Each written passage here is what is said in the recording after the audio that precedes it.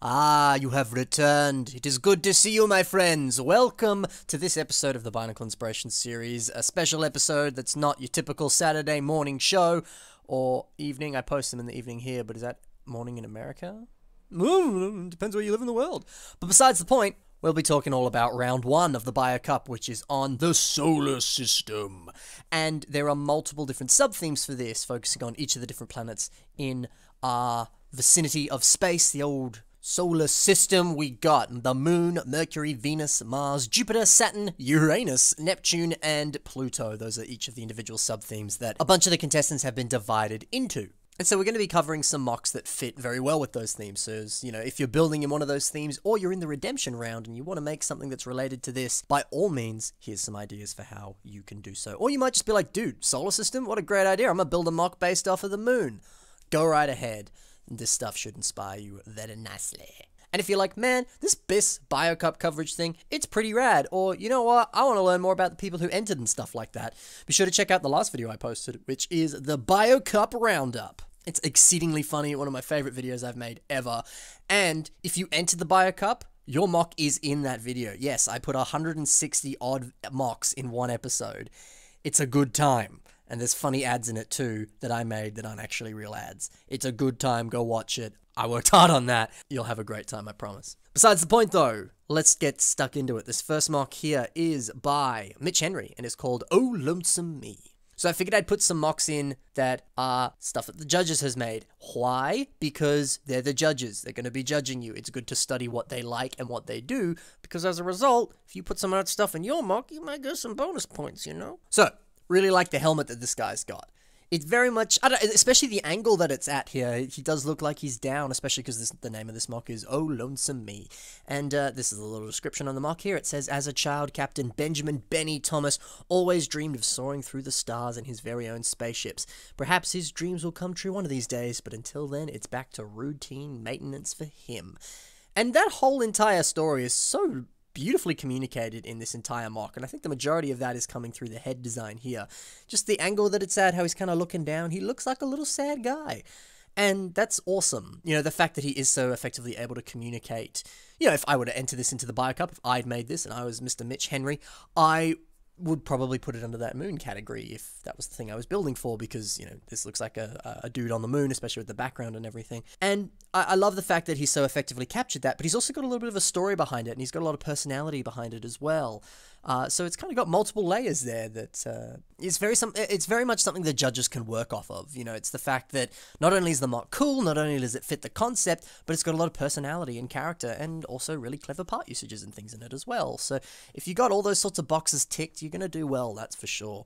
And I just mentioned nice part usages. I love what he's done with the helmet here. So this specific piece is from the CCBS Star Wars Ultra Build Death Trooper. This is sort of one of the shoulder armor pieces that they had, which had this cool printing on it. And it's awesome here because it kind of looks like some sort of reflective surface or something, kind of seems to mirror, the like a typical space helmet thing. You can kind of see the reflection in it and stuff. It kind of looks a little bit like that. So I think that's a really nice way of using those printed pieces to your advantage, because often some printed pieces can be a bit of a pain to use because the part itself is good, but the printing on it just doesn't work for what you're going for.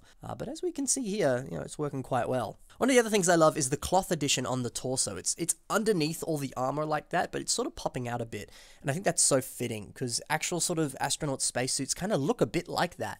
So actually basing it off the real thing and then kind of literally simulating that with, official Lego cloth, that's such a beautiful addition and really nicely done here. And honestly is one of my favorite parts of this mock here. Just a simple little addition, but it does so much. And it's literally just feeding cloth into the gap on a mock. It's not that complicated, but it's doing so much for it. And overall, the general kind of color blocking here, just how he's kind of got these boots and these specific gloves in the dark bluish grey here, and then the bits of black above it and this sort of focus of white sort of around the middle of the mock. That's so cool, it kind of mirrors what you would imagine a typical spacesuit to look like. And of course, I imagine this is more Mitch's own interpretation of a spacesuit, not officially based off, a real-world spacesuit.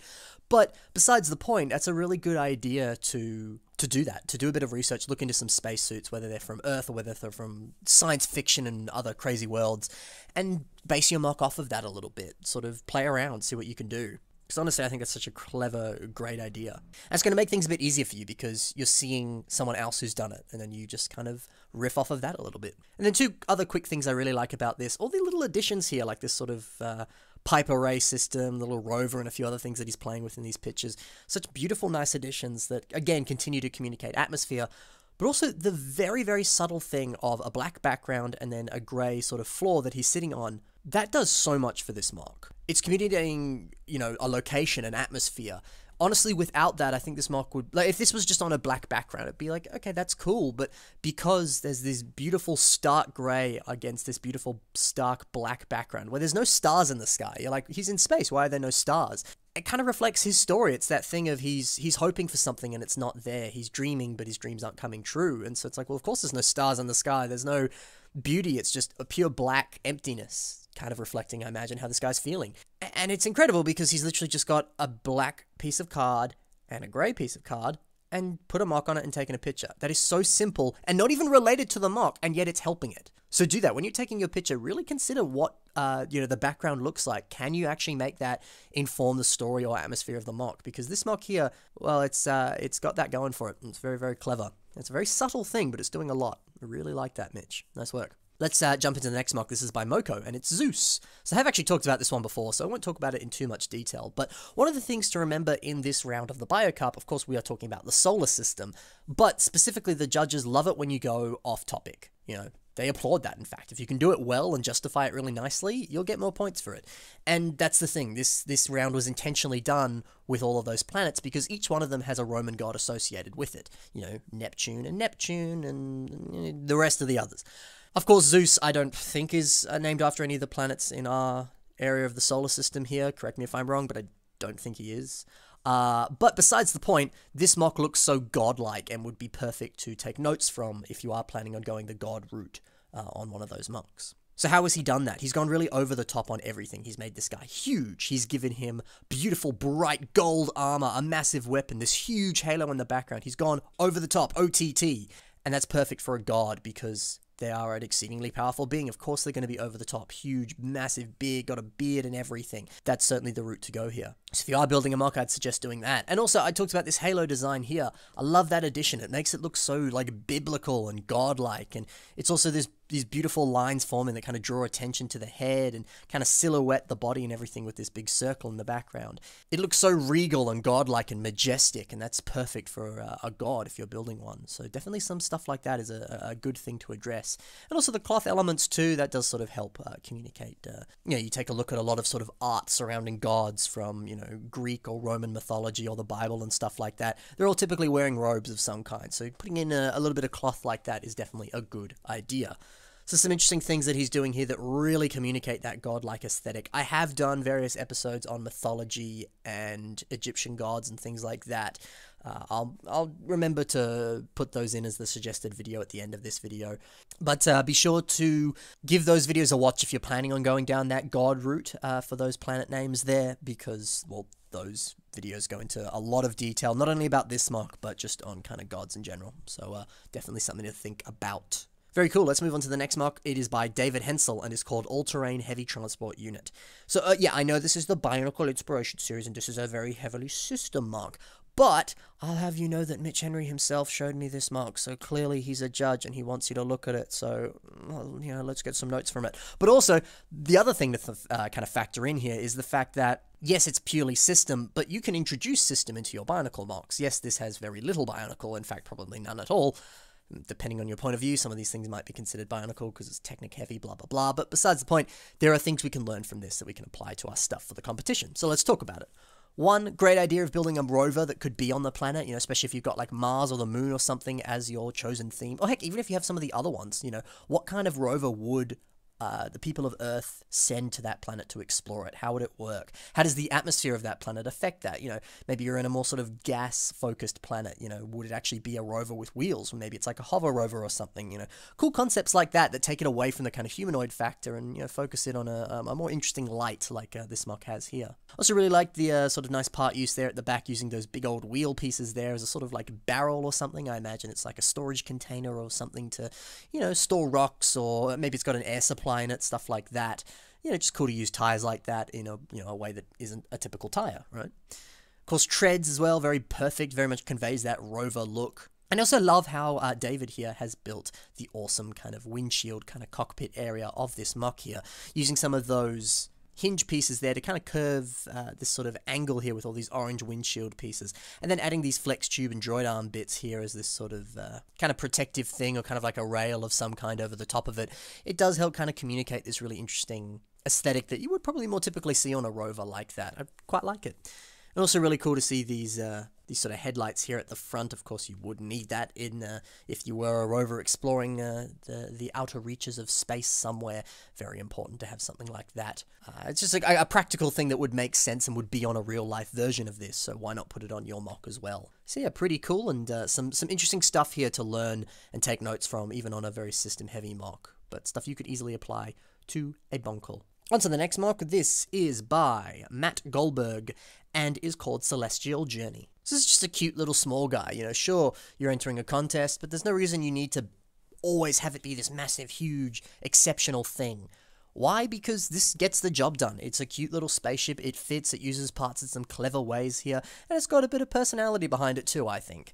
And it's cute, it's fun, it's enjoyable, All of that stuff can still get you points in a contest. So maybe you're a little stretched for time and you go, I can't really afford to build something massive right now, or I'm just not getting any ideas, or blah blah blue. Well, think about something a little smaller. Think about something that's a little different from what you might be thinking. Go a different route and see what kind of comes up with that, and the different things you could do, and the different roads you could go down. Especially too, let's look at the comments on this page. On this mock specifically, and we got a comment from a one Mitch Henry. He's a judge of this contest, and he said, I can easily see this in some kind of Space Invaders clone mobile game, and he means that in the best possible way. So, clearly the judges like this because it kind of reminds him of video games. Clearly Mitch Henry, one of the judges, enjoys his video games.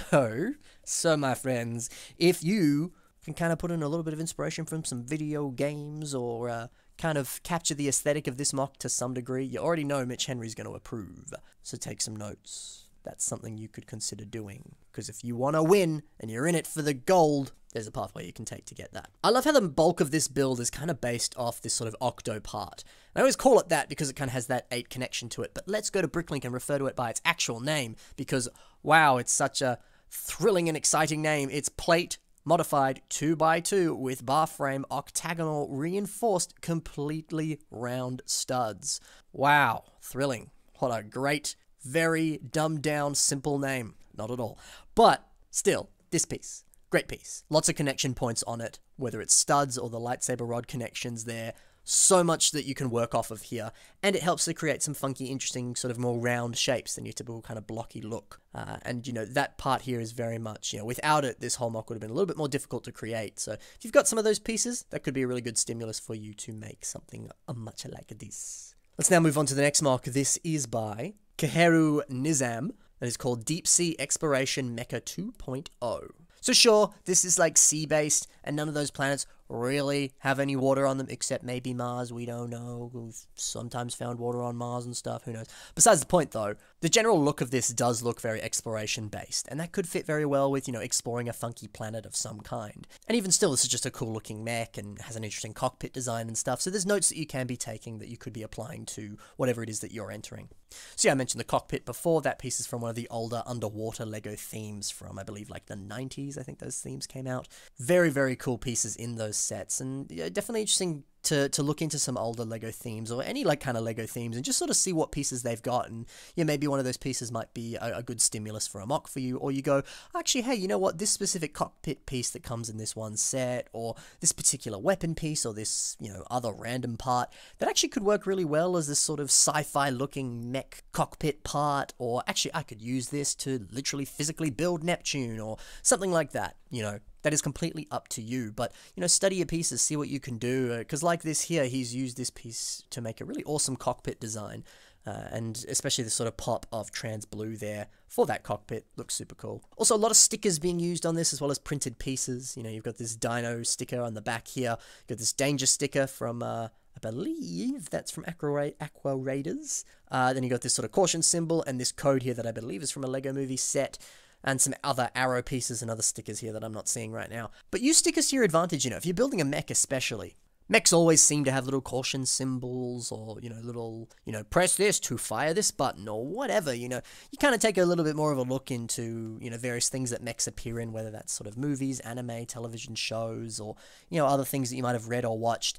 Or even things like Exoforce. A lot of those sets had a whole bunch of stickers in them, and they had plenty of stickers all over them with different words and numbers and symbols and things like that. So, take a look at some of your printed pieces or your stickers and things and see if you can apply it to the mock, because it kind of just adds a little bit more extra something cool to them that kind of makes it seem a little bit more grounded and realistic to some degree, which is cool. Also, this utilizes a whole bunch of mixel joints here, which helps get a bunch of posability and helps to connect everything very nicely. Of course, again, this mock is a little bit system heavy, but again, like I'm saying, you can use stickers and other specific awesome pieces to really add a bit of something special to a mock. So that's something to consider for sure. Some great stuff going on here. Let's move on to the next mock. This is a mock by Alfie and is called Martian Colony. So of course that's something you could do, is build a civilization on one of these planets, whether it's sci-fi based or, well, it kind of has to be sci-fi based because to our knowledge no one lives on the other planets. But besides the point, really great idea to use a whole bunch of CCBS pieces or other Bionicle weapon pieces like that, because as we see here, they make brilliant skyscrapers, especially very sort of sci-fi looking skyscrapers. I never really would have thought of using weapon pieces like that to form this funky looking tower of some kind, but yet it works so well. And then you kind of build in different windshields and, aerials and things like that around it, or, put some other things around it so that it kind of blends in very nicely with a few other things and towers and things like that. You've got a very nice looking city. And heck, this kind of reminds me of the sci-fi city that we saw in the last Biss podcast that I did with Mitch Henry when we were talking about BioCup stuff, and how he was really, really enjoying seeing that sort of sci-fi city. So that might be something to consider, is making a sci-fi city, because in the past Mitch Henry has liked that, and I'm sure some of the other judges like that too, because that mock did very well in that round that it was in. So that could work for you in a future round to build a sort of sci-fi city. And honestly, making a sci-fi city, it's the perfect thing to get some really nice part usages in. It almost seems to just kind of lend itself to creating really clever part usages. So that's definitely something to consider, because nice part usages are going to get you further in the contest here. Speaking of nice part usages, I absolutely love this little tiny spaceship here at the top. Using this printed Chariot Imwe piece here, it kind of makes it look like it's got a cockpit and other sort of greebly detailing on this spaceship here, and then this little jet stream coming out of it. There's so much life on this, and yet it's like 2 pieces, a little more than 2 pieces. It's in the single digits, the amount of pieces that this set has, this little guy has here. But that, again, that printing does so much for this little spaceship here. This tiny little detail is helping this mock so much. It's beautiful. I also love the kind of system base here, giving it this very nice sort of Martian landscape with the orange and stuff. Even putting a bit of CCBS in there to kind of form the base of one of these towers here. But yeah, otherwise all these slopes and things here does create this very effective Martian landscape, and it's a nice way of introducing just a little bit of system, but not too much, because of course you're not allowed too much system in the BioCup here. I think it's perfect. Yeah, and a really, really creative, different take on one of the planet themes here. Very cool. And on to the final mock now. This is a mock by Mika Biederman, and is called Tanthu, the Ancient Entity. So of course this thing is huge, and it's amazing, but it actually doesn't technically use a lot of pieces to some degree. He's just got a bunch of pieces but bought them in bulk. So if you were actually kind of lay out all the pieces that is in this specific thing, it would still be a lot of pieces numerically, but the different types of pieces, it would be the same thing repeated lots of times. You take a look at the mouth. It's that grey piece, which honestly I have no idea what that grey piece is, but it looks cool. It's a whole bunch of those repeated. Then you look pretty much everywhere else, it's a whole bunch of tyre pieces repeated. Sure, those tyres are in slightly varying different sizes, but for the most part, they're relatively similar pieces. And then you see a bunch of tentacle pieces, again, repeated pieces that appear multiple times on multiple places on this mock. All of these eyes are fairly different and stuff, and yes, there's a whole bunch of other sort of technical structural stuff throughout this, which would be a whole bunch of other different random pieces and stuff like that, but the bulk of the stuff that you're seeing is repeated parts. So that's something to consider. Maybe you can buy sort of maybe 5 or 6 different pieces, but you buy them in bulk and you repeat them throughout the mock, and you can still achieve a really beautiful, nice looking mock. Like this one here. And this has some really awesome stuff going on here. This big, giant, gaping mouth, and you can kind of see the insides here. Multiple repeated tentacles with creating beautiful shapes with all these tires. And also this eye concept of just thousands of, red eyes in various different shapes and sizes, and just You know, literally his entire head, it just seems to be eyes like that. Such a clever, creative, unique idea, and very effective at creating this really alien, creepy, scary-looking monster thing. And it would be fitting, you know, any of those planets could have this giant ancient alien hiding under the surface or living on it in your sci-fi world, or even in our world, and, you know, the fact this is some ancient entity, perhaps it's been summoned or it's finally awakened after all of these years, and it is now terrorizing the planet or moon that you have been given. Also, this mock is cool because it's in micro scale. So micro scale is different from minifigure scale or any other kind of scale because it's, you know, minifigure scale, which is what most LEGO sets are built in, is built for a minifigure scale. It's so that a minifigure kind of, everything is scaled to that size. Whereas micro scale is built to a much smaller size. So of course this ship is tiny, but if you were a little dude on that ship, this makes this giant alien thing way bigger than it even is as an actual set, a little mock here. So that's also something to consider. Maybe you want to kind of play with scale. You want to build, you know, this really tiny mock, but the scale you're building it at, it's actually meant to be much larger compared to how big a human is in that world. Or you build something very huge like this, and then you build something else that's to scale next to it, like a little spaceship or something, and you go, oh, this thing is actually really huge. That sort of stuff can really be cool, and then that way you don't actually have to build it to this huge scale and use thousands upon millions of pieces. Instead, you put something near it so that it can be scaled and appear to be bigger in the world that it's been built in, that sort of thing. Which is a really clever approach and a way to communicate stuff differently on a mock, which is great. So yeah, an awesome concept and a very clever way of approaching the theme as well, if this is something you wanted to do. But before we finish, here's a little quick breakdown on how he built all of these funky eyes. A bit more of a kind of complex system here, whole bunch of random pieces, but that's always something to think about. You know, buy a cup, you only need one picture to enter. You could do that. You could build a mock that you really only can view from one specific angle. But if you were looking at it from the other angle, it'd be this weird mess of pieces much like this. But it gets the job done. It doesn't matter if it doesn't look good. And then it's that thing. You only need to take one picture and then enter that one picture. So there's no reason that you need to show the ugly backside or any other parts of the mock that aren't as flattering. You know, focus on it from one specific angle, photograph it from that angle, and you're Gucci. It doesn't matter what you do and how you build it, and if it looks awful underneath or structurally it looks weird. Who cares? No one's going to see it. So there you go. So that has been mocks focusing around the solar system, or concepts at least relating to them somehow. Pretty awesome. If you enjoyed this episode, there are other Bionicle Inspiration Series episodes or BioCup coverage episodes that you can check out. And by all means, be sure to check the links in the description to the mocks that you saw in today's episode and check out some of the other stuff that these talented builders have made. And also, if you're interested, my social media links are there as well. Otherwise, I'll see you on Saturday for your regular scheduled Bionicle Inspiration Series episode, which will be on color schemes. Oh, I told you. Oh, no spoilers for you. Besides the point, who cares? Now you can get excited. I'll see you in the next one. Happy building. Bye for now.